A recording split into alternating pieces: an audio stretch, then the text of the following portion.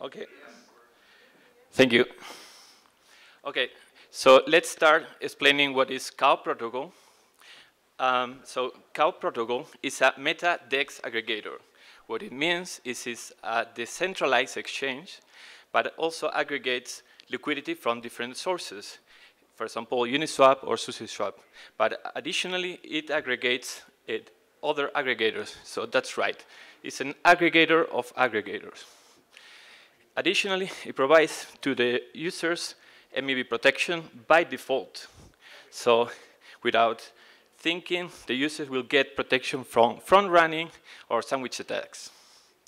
On the left, you see this screenshot of Cowswap. And Cowswap looks like Uniswap is a swap interface, but don't be mistaken, because underneath there's some cool architecture. Let's dig a little bit deeper by seeing a simple workflow. So a user places an order. What is an order in Cow protocol? An order is a limit order, so you define a limit price that will be executed at that price or better. And then you have a deadline. So it will execute before that deadline or not at all. But one important change with other DEXs is that there's no transaction cost for submitting an order, so it's totally free.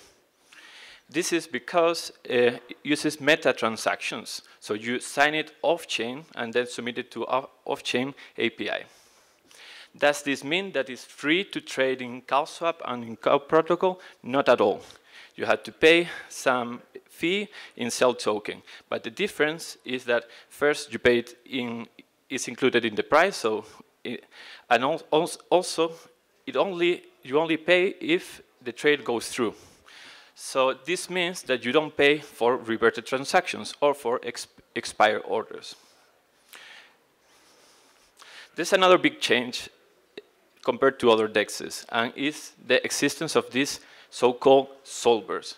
Solvers are external parties that will try to bundle trades together in batches. So they will try to find the best price, and they do so by looking into on-chain liquidity. So they can provide the same prices as other exchanges like Uniswap, SushiSwap, and also aggregate other aggregators like 1inch. But it doesn't stop there. There's this other concept of matching orders peer-to-peer. So when two users send the order at the same time, and they will be matched in the same block, and it won't be necessary to match against external liquidity. This is what we call coincidence of wants, or for short, COW, and give a name to this protocol. One other interesting concept is the objective criteria. The objective criteria is just a way we have for ranking these solutions, these batches, proposals from these solvers, and decide which one of those is the one maximizing the benefits for the user. So it's an objective criteria, and it helps with the competition, and creates this symbiotic relationship between the solver and the users. Note how this symbiotic relationship doesn't exist in other exchanges where the one executing is the miner, and the miner have the opposite incentive. The miner will try to screw the user by reordering the transaction within a block just to exploit their limit price. So after all the solvers provide their solutions, the best one is chosen. And then all the trades are bundled in a batch. It will be executed on-chain. I know it's a lot of information, so bear with me. This is documented very well, so it's pretty interesting. If you didn't understand all of it, don't worry. Just read the documentation. It'll be clear enough. So what we want to present today is this challenge.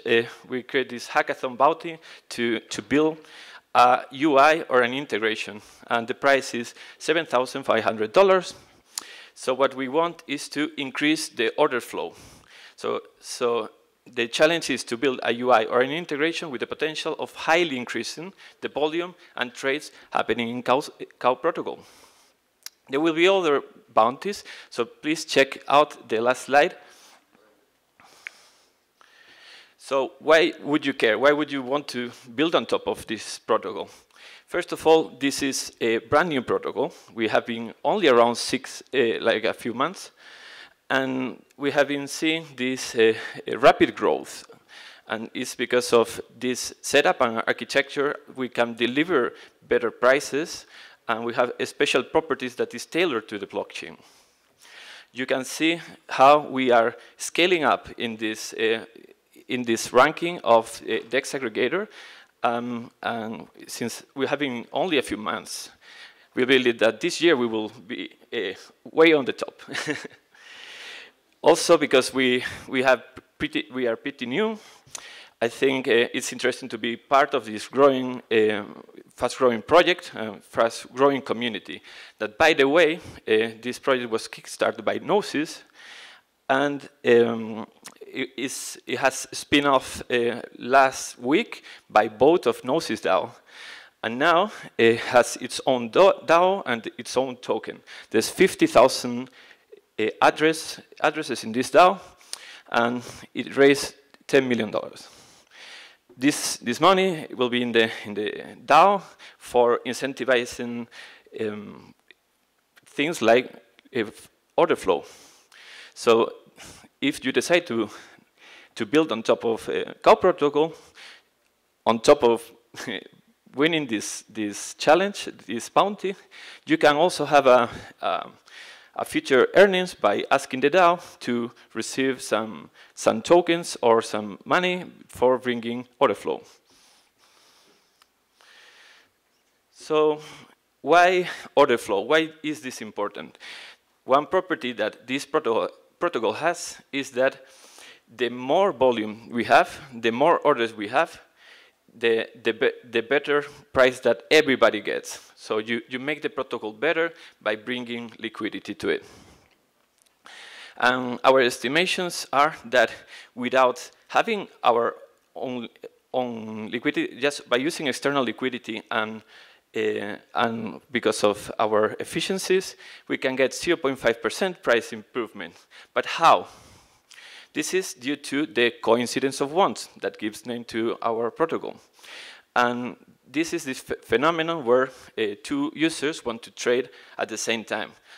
Since the blockchain is discrete anyways, there's blocks every few seconds, then there's going to be people trading at the same time opposite orders.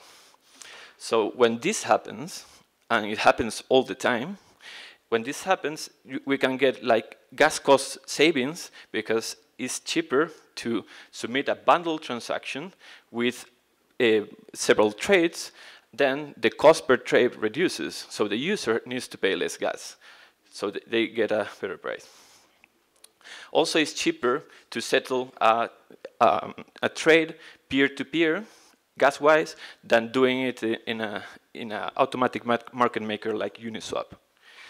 Additionally, if you don't go to Uniswap to take this liquidity, you don't have to pay this liquidity fee that normally you would need to pay. So when a trader trades something, they will need to pay this 0.3% per hop, and then the opposite trade will pay another 0.3% per hop again, and it's compounding. So because you don't have to pay these fees, there you got another benefit of coincidence of wants.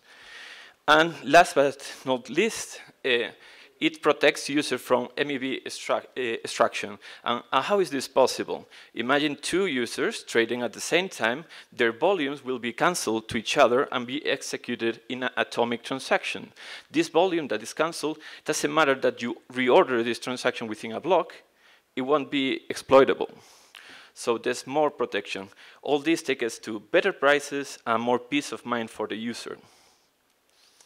Now, zooming in a little bit, let's see what do you need to do in order to bring order flow. You will need to approve a token for trading. This is pretty standard for all the DEXs.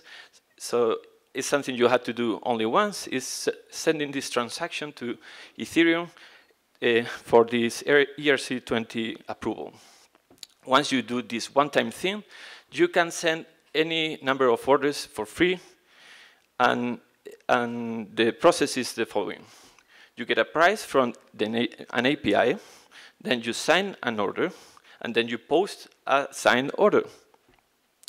The solvers will be observing these open orders, finding this solution, running these algorithms to find the optimal liquidity paths for the users, and then submit this batch that include the execution of these trades.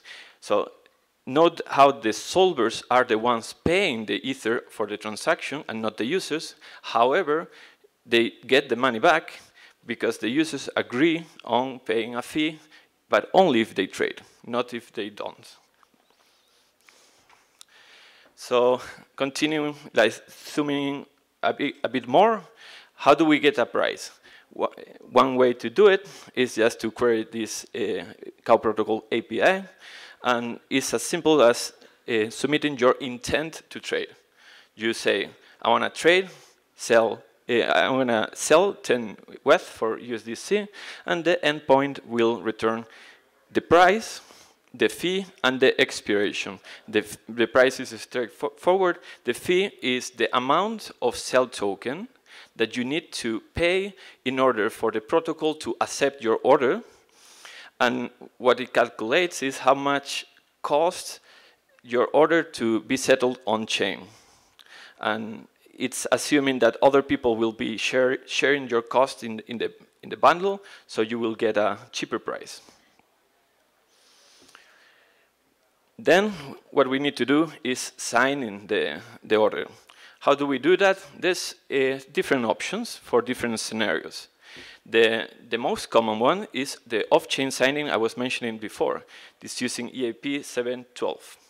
This allows gasless trading for EOAs like MetaMask. This is the approach that Cowswap uses.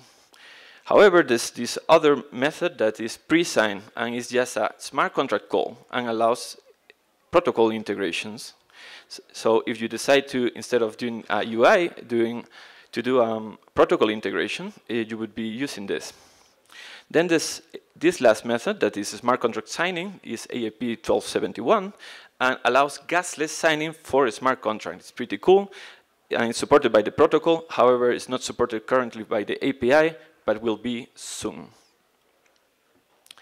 So we have to prepare our raw order in order to sign, and the raw order will have all the fields that you would expect, like the sell token by token, but then you need to define the price by the sell amount and by amount, by the relationship. And what price should you use? It's up to you. If you set the price too high, it's going to be a limit order. It will execute in the future because it cannot be executed given the current market price.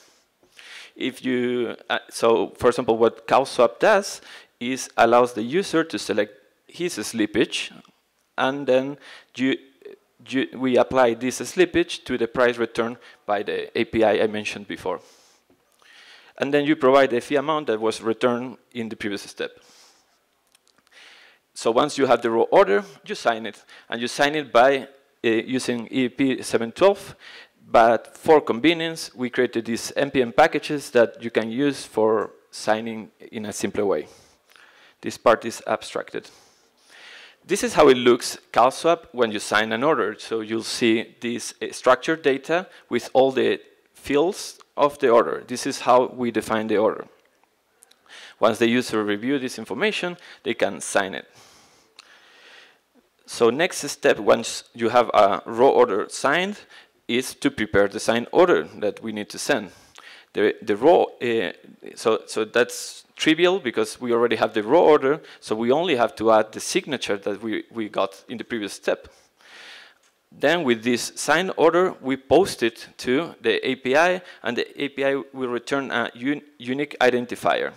This unique identifier will become very handy if you want to check the state of your order. That's the normal thing to do after.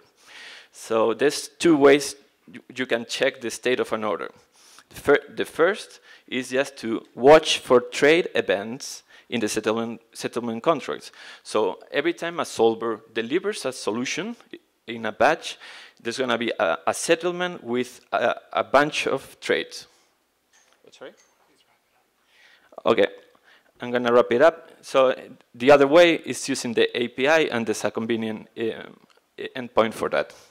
Wrapping it up, Cow protocol is a meta-DEX aggregator with some properties. It's gasless, you don't pay for reverted transactions, it aggregates any on-chain liquidity, is MEV protected, and it finds coincidence of bonds, which gives you better prices. Cowswap is its interface and is powered by Cow protocol. We're launching this hackathon voting of 7,500, and the goal is to build a UI or an integration that increases the volume and trades. I hope this is interesting for you and you decide to build on top. If you do so, we have a lot of resources you can use and examples with just snippets of code. Just scan the QR code on the left. Thank you very much, and happy hacking.